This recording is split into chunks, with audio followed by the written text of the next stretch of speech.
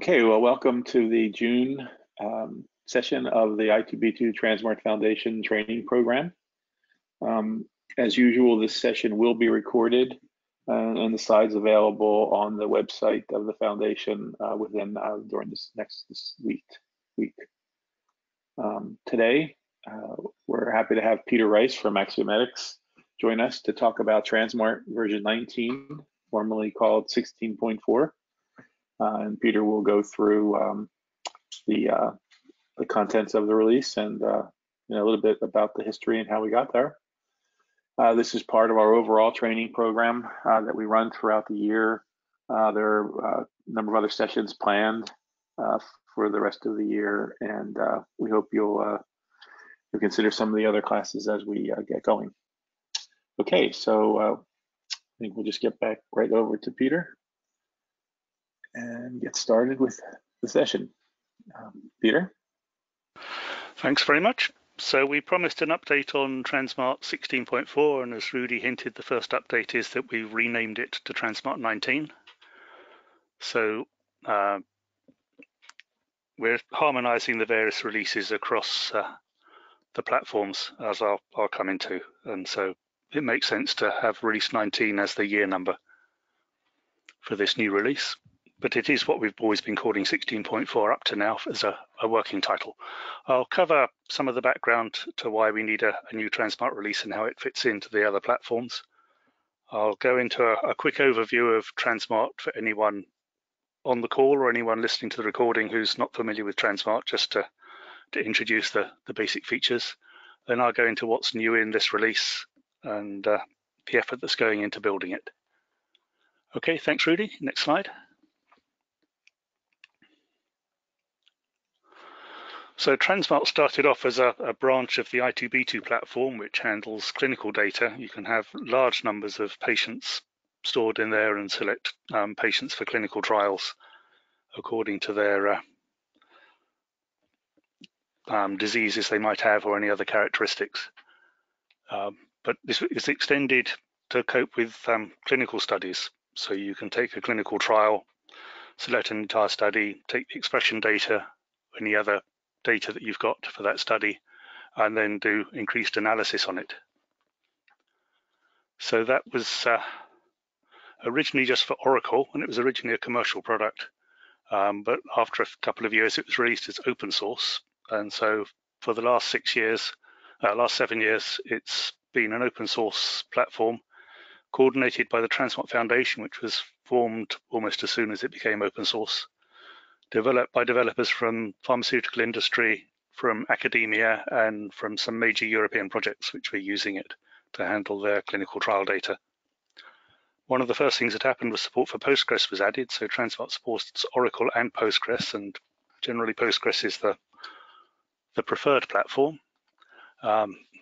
We had many branches that had come out of all the various companies and projects that worked on it, and we merged all of those together into one project, which we called 16.1. We added a lot of new features, which again came from the pharmaceutical industry and the other companies, and 16.2 and 16.3, and that's where we are currently. And now we're doing a major overhaul to get into version 19. So meanwhile, there's this i2b2 has continued developing, and there's an i2b2 Foundation that was looking after it. That's now merged, so we have one i2b2 tranSMART Foundation that covers everything. The very latest i2b2 version is finally open source. It was under a rather closed source license before. And at Harvard Medical School, there's a group that's been using tranSMART and i2b2 together. They were originally in hospital in Paris, and they moved to Harvard, and they've carried on working with both sets of software, which they could do because they were at Harvard and they didn't have licensing problems, and used it for a bunch of local projects.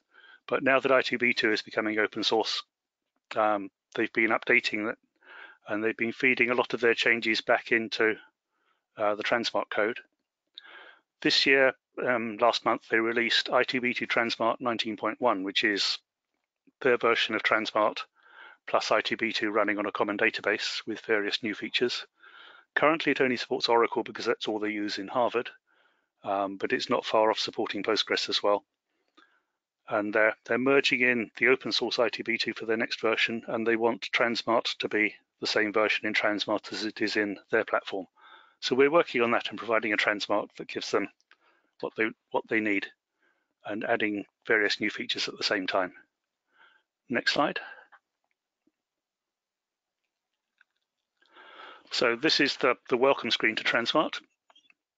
It comes up with a set of, on the left you see a set of, they're called programs, diseases, or some other top-level classification for the data. You have a set of tabs along the top. The Analyze tab is where most of the work is done. So next slide. We'll take a look at some of the analysis options you can do. On the left, you see all of the studies opened up, so you can see some of the clinical data. May or may not be fully visible. Get down to, so there's biomarker data or expression data from lung tissue. There's some diagnosis information about the subjects. You generally have race, sex, age for each of the subjects, and whatever other properties the trial was measuring for each of the subjects. You can set up two subsets of these data for comparison, and so you drag various terms from the tree on the left in to create subsets. And in i2b2, that's a lot of what you do, is you're creating subsets of patients with a large number of patients, and they're aiming to identify patients to contact for trials. What we're looking at here is taking patients from a completed trial and analyzing the data that we've got for those patients. Next slide. So here we just see a summary, age range and sex for a set of patients that we've selected, to show that the ages are reasonably balanced, the sexes are reasonably balanced, and we can do a comparison of the other properties. Next slide, Rudy. And so there's a bunch of analyses we can do. So this is the advanced workflows. You have a set of, I think, 15 analyses that you can run, various heat maps, box plots, line graphs, and some other more detailed analyses. You can select one of those and put some parameters in. Next slide. So we select a box plot and we get a box plot out here. That's the original analyses that were in tranSMART 16.1. In 16.2, we introduced a new option called SMART-R to do the analysis, which gives you a much more interactive results, and that's shown on the next slide. So this isn't just in color, but you can see that various values have been highlighted as you mouse over, and it's possible to get much more out of it with SMART-R, but it doesn't support the full set of analyses, so we leave the old version in there as well to do the things that SMART-R doesn't cover yet. It may be that for tranSMART 19 we can cover some more of those in SMART-R. We'll look into that. Next slide. So you can also generate heat maps from the expression data, in this case looking at most significant markers. And this is the SMART-R version. Again, you can mouse over the cells in the heat map and see information about the underlying data. Next slide.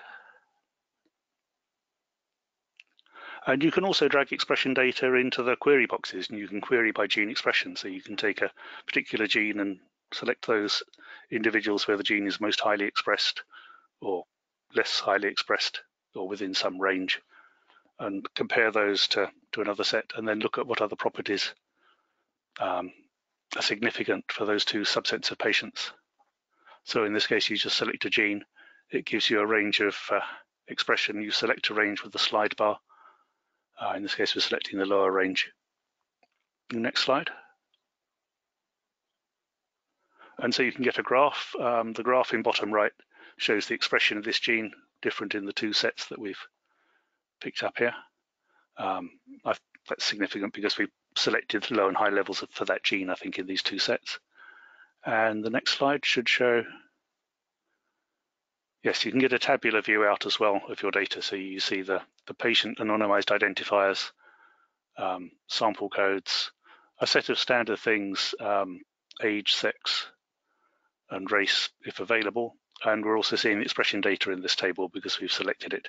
You can also drag other fields across and select those and look at them. So you can analyze your data in this view, and then you can select some of this to be exported. Next slide. So here we have the data export page, and you can export the clinical data, or you can export the expression data, and you can do it for selected patients from your subsets, and you can add some extra columns to the data by just dragging them in, and they'll be included in the data that you extract. It's also possible to secure your instance, so you can ban people from doing the export and looking at data if it's particularly sensitive. You haven't anonymized it, for example. So these settings are in tranSMART already. Okay, so that's an overview of what tranSMART gives you. We'll have a look at what we've been doing with the new release. So the first thing that's been happening is that we're doing a major upgrade to support i2b2 tranSMART. We're putting in some bug fixes and changes that we've been making anyway since 16.3. But the big thing is the code updates that came from the i2b2 tranSMART project. They didn't just put in the features that they've been using for the last 6 years, but they've also put in a major effort to clean up the code. So it's been commercial code for a while, then it's been open source for 6 years, but nobody's really done a code cleanup. And they had an author of one of the O'Reilly books on Grails who went through the code and did a major effort to standardize it. It's going to make it much more robust, but it does mean we have to check every feature because all the code has changed. We're supporting most recent versions of Postgres, so they've been numbering Postgres 8 point something, 9 point something. It's now numbered 10, 11 upwards. So Postgres numbers would increase more rapidly. It doesn't mean there have been that many more changes necessarily. We're supporting the latest Ubuntu release, Ubuntu 18. We also support 16, and it should run on 14 as well. But I won't be going back to test it on there. A major code review and cleanup, partly done by the Harvard guys and partly done since then on the code they weren't looking at. They're adding a new authentication system, so you'll be able to have a single authentication using Auth0, and that maps onto your rights and your user IDs within tranSMART. But you can use existing methods, so some companies use LDAP, some people just have the username password stored in tranSMART, which is the default. There's a new analysis method. That's 3 ways to run the analysis workflows. From the author of SmartR, so he's replacing SmartR with something called Fractalis, which has a more efficient way to gather the data and do the analysis. But we'll continue to support the other workflows for those who've been using them, and because some of the functionality isn't available in the latest Fractalis or even in SmartR yet. We're adding data loading capabilities. I'll go into those. We've done a cleanup of the data loading that's there already. And we're updating the manual and the help pages. So if anyone's looked at the tranSMART help, it's been rather dated because it hasn't really been updated since the open source release went out. Next slide, please. Okay, so the code cleanup group. tranSMART's written in Grails, which means there are a bunch of languages under the hood. Groovy Java, JavaScript, database definitions. And in tranSMART 1.0, the first open source release, up to the latest one, everything used a rather old version of Grails, Grails 2.3. It uses Java 7, which is obsolete and has disappeared from some systems. Multiple versions of the JavaScript libraries were in use that all needed a cleanup. So the Harvard guys upgraded it to Java 2.5, to Grails 2.5, which uses Java 8, which is much better. To get to Java 10 or 11, we have to upgrade to Grails 4, which isn't out yet.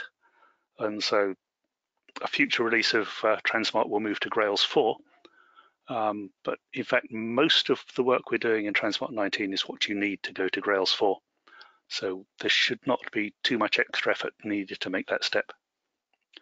All the JavaScript code is reorganized. We use something called the Asset Pipeline plugin, which means everything is in one place. You have to change the references to every bit of JavaScript all through the code, but you can standardize. Single location for all the scripts, all the style sheets, and all the images. So we're doing a lot of testing to make sure that everything's in the right place and still presents itself in the right way. And the database table definitions we've compared to the i2b2 database, as well as the version of the database that was in use at Harvard. And so the database now is compatible with i2b2. You could, in theory, load a tranSMART database and run i2b2 on it, because you'll have all the i2b2 tables. You'll just have some extra tables that are there for tranSMART. Next slide.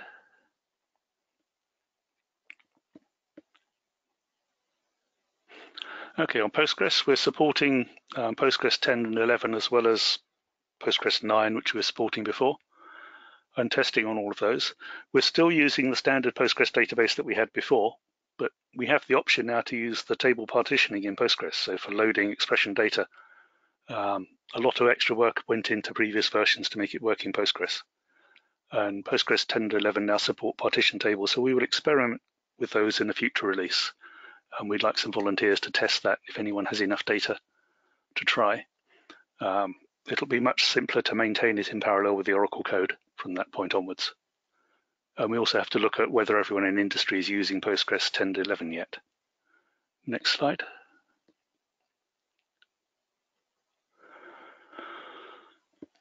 So the database stored procedures, there are procedures that load data, expression data, clinical data into the tables. Those hadn't been touched for a long time, so we're going through doing a code cleanup on those. We found some performance improvements, notably in loading RNA-seq data, which is much faster now. Bug fixes, we've been testing all the data types to check that everything works. Some of the error messages were not exactly correct, so they've been updated. So some of them didn't quite tell you what was wrong when the system failed, and you had to do a lot more detective work in support to figure out what had happened. And the return codes tended to be -16, which is not very helpful. So we'll try to make the return code tell you exactly where it failed, and then when you ask for support, it'll be much easier to work out which step it was on when something went wrong. There are also some utilities in there to manage the database, and looking through that, it turns out that some of those were only written for Oracle and have clearly never been used on Postgres. So we're going to make sure that those will work, and we'll document what they do, because some of them are actually quite useful. They list what you have in the database in various useful ways, and encourage database administrators and data managers to use those to keep a watch on what data they have loaded and whether it's loaded correctly. Next slide, Rudy. Okay, we're going to support Ubuntu 18, which is Ubuntu produces a major release every 2 years, so we've been supporting Ubuntu 16 up to now. This version is being tested on Ubuntu 16 and 18 and tested using Postgres and Oracle. There are some install scripts that come with tranSMART, which will install it automatically, tries to find everything you need to do on a clean Ubuntu system for Ubuntu 18, and we're going to test it on Ubuntu 16 as well and make sure that everything appears in the right place there. It installs all the required software, Tomcat server and everything else, creates the database for you and populates it with basic information about genes and expression platforms, etc. Configures tranSMART and configures the data loading procedures, and runs some tests on basic functionality to check that everything's working and the tranSMART comes up. We're looking to build modified scripts for alternative systems, but we need people who've got those systems to test them for us. So it's been run on Fedora. We know it works on Fedora. It should work perfectly well on Red Hat and CentOS, but we need to set up those systems and run tests, and we can update the install scripts. And if anyone would like to help test those, we'd be very happy to help you to run through the test scripts and check that everything loads correctly. Next. So one of the things that we added in the previous release, tranSMART 16, and we've updated it for this release, when you set up tranSMART and you configure it, it's often been an issue of, have you got the configuration correct? You set it up with the components of tranSMART that you want to see. You set it up with how those are supposed to work. There are some details needed to contact external servers for some of the features. And so what this page does, it's on the admin page. If you log in as administrator, go to the admin page in tranSMART and look at configuration status. It reports every configuration parameter that you have. And so you can see here some general administration options, directories for storing things. If you've overridden them, where some of the external servers are, and then next slide. At the very end of this page, there's a section called Unknown. So if you have any other configuration parameters, there's one there that wasn't in 16.3, but is actually going to be in tranSMART 19, the project URL. So you can see any others that you've defined down there that haven't been used. And you can correct the parameter. It's normally the name is not quite right. So that way you can initially check that your configuration is correct, and then if you need support, you can send what your configuration parameters are for various things. And it's much easier then in providing support to know what the settings were and where it's going to be looking for things. We can get you to check that the temporary directories that you're writing things to are correctly set up, have the correct ownership, and tranSMART can see them. Next slide. So on the data loading, ever since tranSMART first went open source, it's been using Kettle or Pentaho data integration, which is an open source data loading suite. But it's been using version 4.4, which is really obviously 6 years old at least. That's been updated to the latest version of Kettle for this release. We're also updating the TM data loader, which was originally from Thomson Reuters. They're now Clarivate. And there's another data loader called tranSMART Batch from the Hive, which talks directly to the database and speeds some operations up. For the Kettle, which is the default data loading, we're extending the logging and debugging messages. So one thing it never told you before was which version of Kettle it's actually used. It now tells you that. I know some sites have been using Kettle 5 and having issues. We've fixed those. And we're adding, there are a set of ETL targets, data loading targets in the tranSMART data package, which is what creates the database. So you can do load clinical on the name of the study, load ref annotation and load annotation, loads up expression, microarray or RNA-seq platforms, and then load expression and the name of the study, load RNA-seq and the name of the study, etc. Load up the higher dimensional data for the study automatically.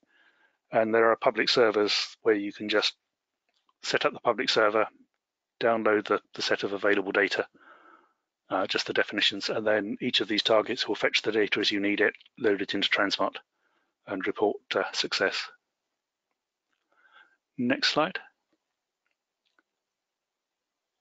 So that's the basic data loading that you had. You could load the clinical data and you can load expression data, RNA-seq data, and other data types. We have some scripts we've had for some time that you could just run as one-offs to load metadata in the Browse tab, or to load sample data for the Sample Explorer features in tranSMART. And we could also have scripts that load gene signature lists. So when you load a study, the publication for the study normally has a list of genes that were found to be significant. And you can take that list and put it into your analyses and just analyze those genes in particular. So we're going to put those scripts into make targets. And we can then provide you, for each of the 200 or so studies that are on the current public server, we could give you an overview of the study to load on that front welcome page. We can also try to pick up sample metadata, although there's very little of it for a lot of these geo studies. And we can certainly look for the gene signatures and gene lists and pick those up for those studies and make them available. And if anybody has a particular interest in curating those with us, we'd be very happy for help. I'd also like to add some of those scripts that do summary reports of what data is loaded, and have a target that lets you just load a report for a study and report what's actually been loaded, number of individuals and samples, and the data types that you loaded with it, and some descriptions of the data. So we should be able to add those and add some extra documentation on that, which will make it much easier for data managers to keep track of what data they've got in the system. Next slide. So we've had a few bug fixes. That should say bug fixes to 16.3. We've changed the color on the summary statistics. We've improved some of the text in again in the summary statistics. Some of the summary text wasn't quite correct. And we've improved the reports for missing data. So, for example, there was an error message that said you can't see any statistics because subsets 1 and 2 are the same. What it really meant was for the data you're looking at, subsets 1 and 2 are both empty. And it's much more useful to know that they're empty than to know that they're the same. So some extra checks have been put in there. We fixed some issues with drag and drop in some of the browsers, and we're going to be doing more of that as we go through testing everything with all the code changes. Yeah, and some other basic bug fixes. Next slide.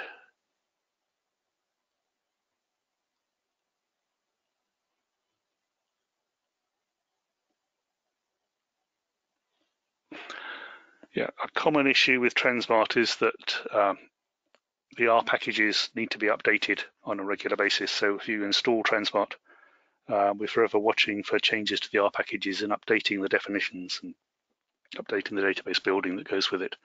We're hoping to provide something like a Docker instance for the R server to simplify that, so you can just get one that everything is built in automatically. And there was an issue in this release with the R server, because you have to download an updated version of the R server from somewhere else. The official one has a bug that makes it incompatible and gives error messages when you run some of the jobs. So as I say, we'll try to provide an R server that you can just download and use to simplify that. But for now, we're updating all of the definitions. Next. So we have a lot of curated data sets available from this library.transmartfoundation.org server. There's one single script that will load up the study and all of the other data. So you can just download that script, and it basically runs a series of makes to load the clinical data, to load the annotation platforms, and then to load expression data, RNA-seq, etc. There are some 100 study geodata sets from the eTrix project that were added recently. And there are some cancer data sets curated by Merck and by other sites. Always welcome to have any more curated data sets. If you have any studies that you have curated that can be made publicly available, we would love to have them. There's a wiki page for the tranSMART Foundation which is not currently working. They've got a small issue with some of their sites, but that link should be working again soon. And you can also go to the Axiomedics support site, which I'll come onto in a moment, and look at available data sets, and the same list is available there. Next slide. And if you want the links from these slides, all the slides will be available after the talk. They'll all be put up on the Foundation website. So we're updating the installation scripts for Ubuntu 18, installing all the software, configuring everything, testing everything. We'll also test that it works on Ubuntu 16, and I think I mentioned these points earlier. We'd like some testers for the alternative systems if we can find them. Haven't had much luck so far finding people to test the installation on other systems. Next slide. So we started testing last month. We have a server with data loaded up. We're working through the various features and testing them all and doing some code cleanup as we go. So there's a major effort in testing absolutely everything. We can't just say that basics are working. We have to make sure that all the details are right, and looking in various places to see if any error messages are lurking. Once we've been through those, we'll have a set of tests we'd like to run every time. So we will automate those, and then for future releases, we'll have a set of things that we use to test every feature of tranSMART. Be able to use that through development, and it can be much easier to get releases out. But unfortunately for this release, it'll all have to be done by hand. But it will be the most thoroughly tested tranSMART release to date. Next slide. So you can send bug reports to this JIRA site, which currently has the same problem as the other sites. But you can send support emails to the tranSMART Foundation's support list. That will get to the developers, who will do their best to respond. But also at Axiomedics, we have a professional support service. So you can go for free to transmartsupport.axiomedics.com. You can look at the web content, the documentation, and some various help articles about tranSMART and about i2b2 and the other platforms. We also have documentation that we're building there for developers, for database administrators and data loaders and curators and for system administrators loading the packages. And if you go to the general site, support.axiomatics.com, you get a choice of the 3 platforms to go to. Next slide. So this is our interest at Axiomatics, is to provide the support for users of all 3 platforms.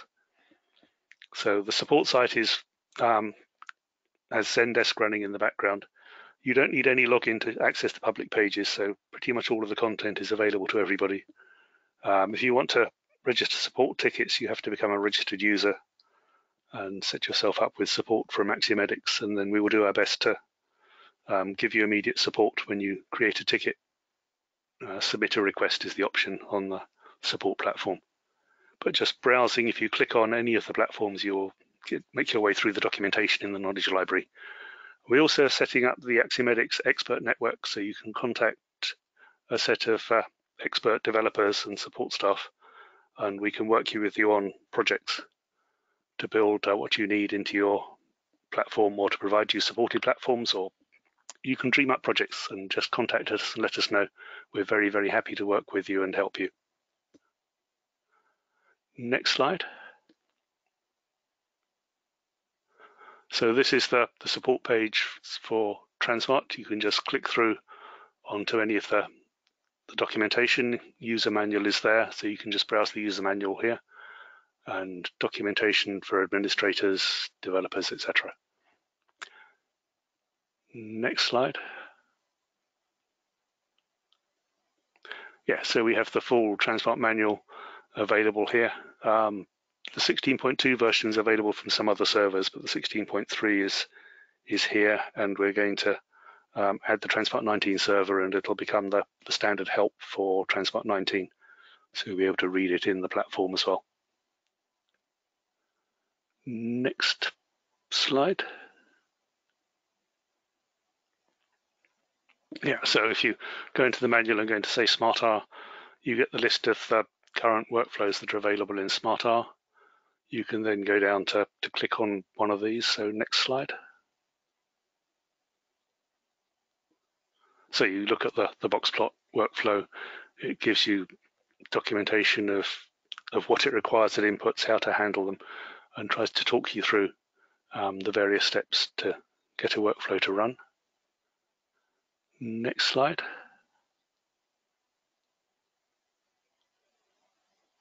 And so here are the results. And it gives you some information about what you can do, zooming in and out.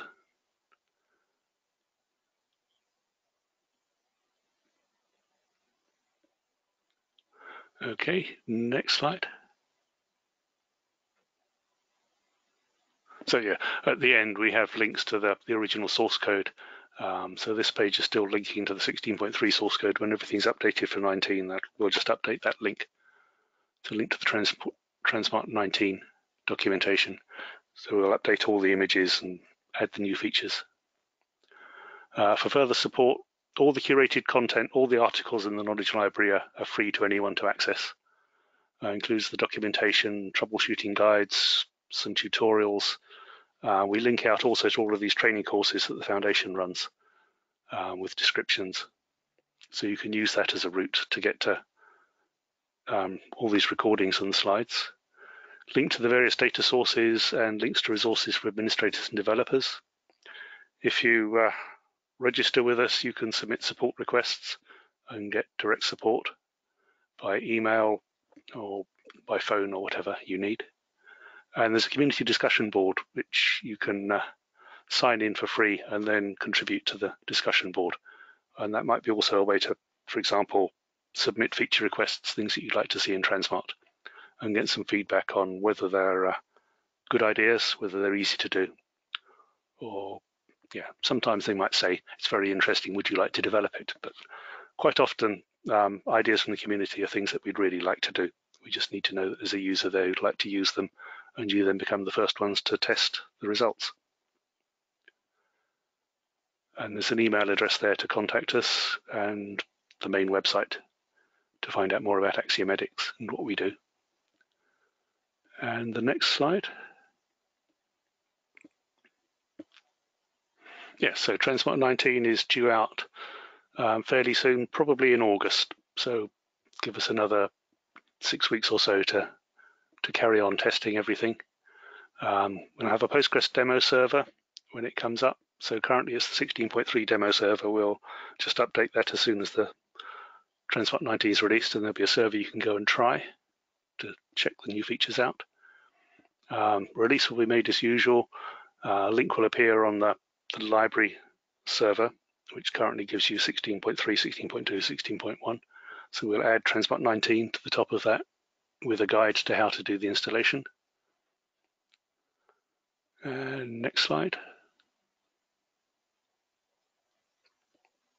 So these are the things that you'd need to pick up when you install. You get the WAR file, which is tranSMART itself. That's what actually runs with the interface. tranSMART batch is a data loading utility. tranSMART data builds the database for you, configures tranSMART, builds the R server, and loads up data.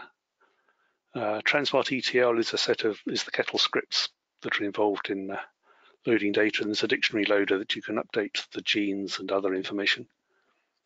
Guava is analytical graphics for GWAS, should you use the GWAS functions. There are the install scripts, and there's the documentation. You used to be able to get the Thomson Reuters data loader, but we're going to integrate that directly into tranSMART. It'll be part of the release. So there won't be any need to install that separately. You'll have the choice of using TM data loader to load studies. And we'll give you a simple description of how to load these things. The scripts basically take each of these, you download the scripts, and the scripts bring the others across and load everything for you. Next slide. Yeah, just to acknowledge the contributors to Release 19. So staff at Axiomedics, the guys at Harvard Medical School who did a lot of the work in porting their tranSMART version into this release. The guys at Clarivate who look after the TM data loader and are also involved in the product management committee and the testing, and the folk at the i2b2 tranSMART Foundation who bring everything together. So thanks very much to all of those. I think that was the last slide. Yeah, so if there are any questions, these are the links to the Axiomedics support site and the knowledge database, and link to the Axiomedics expert network.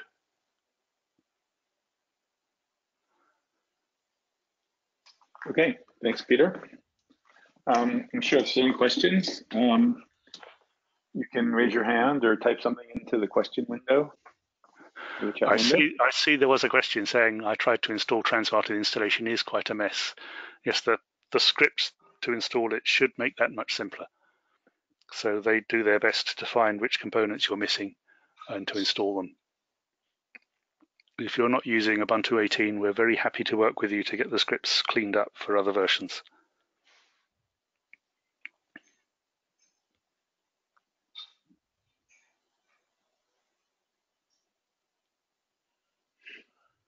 Installing the database is normally not too difficult. Installing R can take quite a while. That's the one that I don't like very much. So I would really like to be able to set up an R server and just use that as the R server for tranSMART. That would simplify things a lot. But I think you'll find that loading the database and loading studies into the database would not be too bad to do. And setting up and installing the tranSMART server itself should be straightforward. It's the R server that's used for some of the analyses that can be complicated.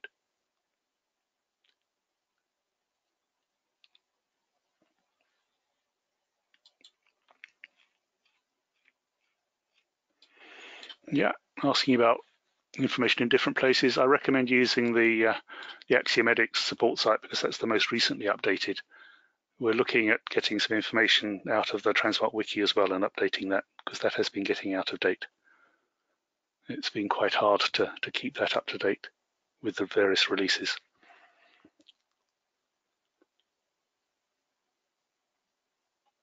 So if you have a look through the Axiomedics support site, let us know if there are any gaps because there are some articles that we have on the list to be created. We've been concentrating at the moment on writing things for developers to go with the new release, but we have a set of user documentation we'd like to update as well. We're very happy if someone is willing to look through it, to provide those, and in return you can help by proofreading and telling us if it's all clear, if there's anything else we need to do.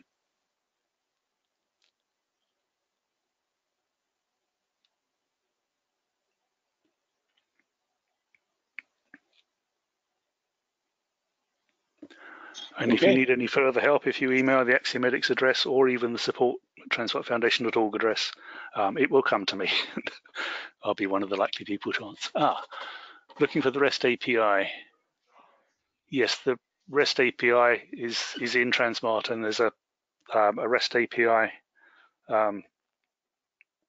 package that you can install which contacts it. It's fairly simple. It talks to tranSMART, gets a token back, and then it can download studies, and then you can use that to analyze data. I should have had that in the list of things that you install. Should have been on that slide.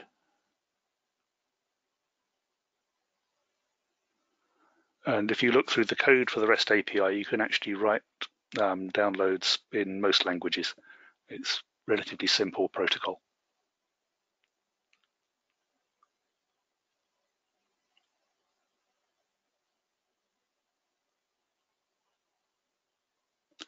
Okay, thanks very much. Okay, thank you, Peter. As we said, this recording will be available shortly, and the slide deck will be posted quite quickly. Okay, thank you very much. Thank you very much. To, the next training sessions. Thanks, Peter. And good questions.